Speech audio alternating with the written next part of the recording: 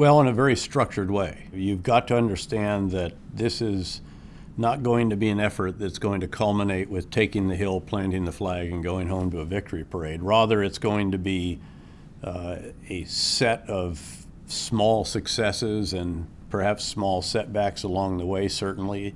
It will be the gradual accumulation, the gradual achievement of progress that does then start to accumulate over time. And you can map it, you can see it, you can feel it.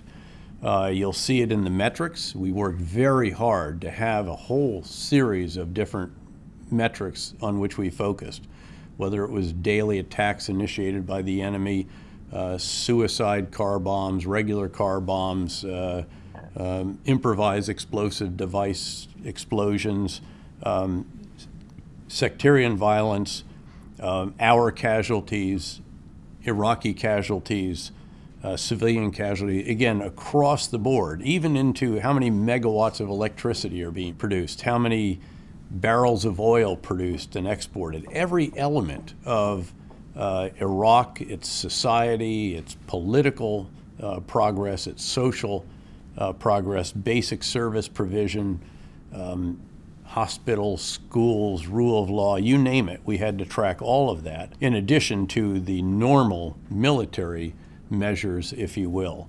And we had, again, a very, very structured process. Every single day we had the battlefield update and analysis. It started, I think it was at 7:30 in the morning till 8:30 our time, a full hour, at the end of which we had a small group meeting with a select group of the highest, most senior coalition leaders, and then ultimately a smaller group with just U.S. and U.K. and perhaps the smallest of the small groups, which was Lieutenant General Odierno and me sitting there looking at each other, asking when each of us thought this thing was going to turn in the early, very, very tough days. But then we would have a series of other events during the week. There was a whole matrix, in fact, that we worked out over time, again, a living document, but one that got an hour each week, a minimum, with the 3-star train and equip commander, another hour minimum with the special operations commanders. There was a special intelligence assessment that we did every Sunday that used to be, frankly, very stimulating and enjoyable. We had marked out 2 days a week minimum, where right after the battlefield update and analysis, I'd either get in an up-armored Humvee or one of the other vehicles or a helicopter, and would drive or fly somewhere and then go on a patrol with a unit, spend time with that unit, get an update from them, get their overview, get a feel for myself of what the situation was on the ground, meet with Iraqi leaders while I was out there.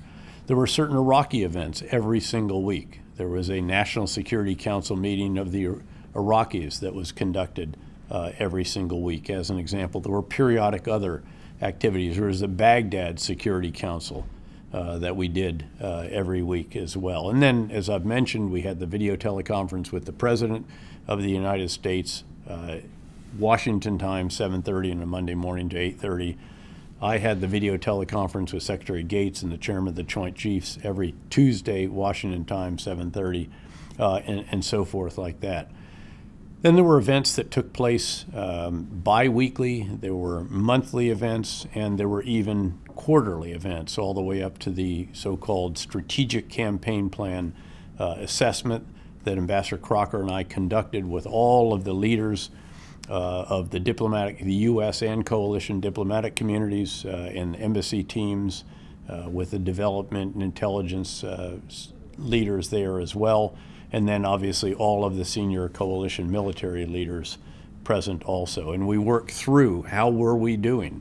We had quite detailed analytics that we looked at for how were we coming in the train and equip mission of the Iraqi security forces, the overall security situation, gradually areas that were assessed to be safe, and so forth and so on, all the way through all the civilian lines of effort as well.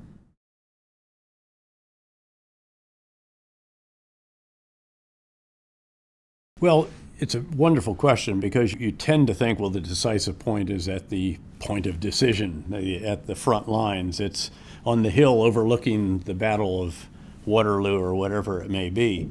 But that's not always the case, particularly in a small unit endeavor like a counterinsurgency operation. You may have a very large battle.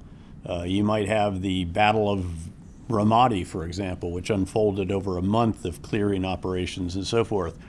You might have the Battle of Fallujah, Bakuba, or various Baghdad neighborhoods, the Battle of Basra, a major Iraqi initiative that almost went south. And you know, for the strategic leader, you may want to go out there, certainly, and see it for yourself. I was on the ground in the Battle of Ramadi, Bakuba, these others. You get up as close to the front as you can responsibly. You've got to walk patrols. But the truth is, for a strategic commander nowadays, you're probably more likely to find the decisive point, if you will, to be in a headquarters of all things, where you can actually see what the predators and unmanned aerial vehicles are seeing. You can gather what is coming in terms of communications and signals intelligence.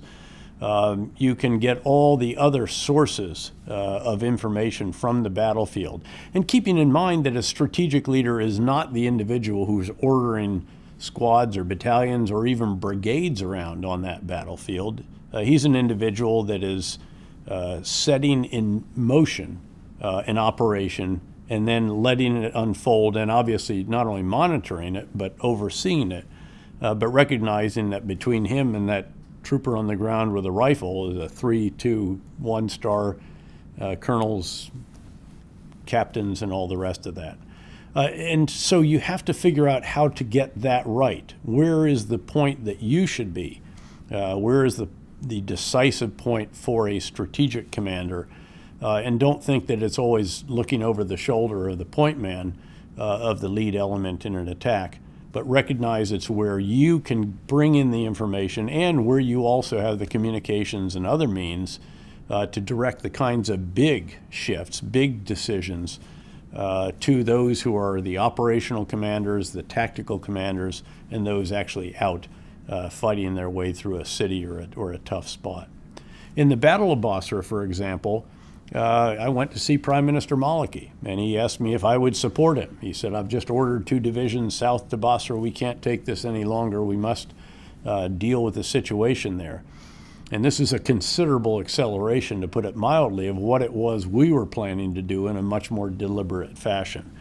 And I said, of course, I'll support you, Prime Minister. I'm your soldier as well as President Bush's and the soldier of the other coalition leaders, but I'd like you to set conditions. I'd like you to get us a couple of days in which we can reposition forces and baselines and communications and command posts and all the rest.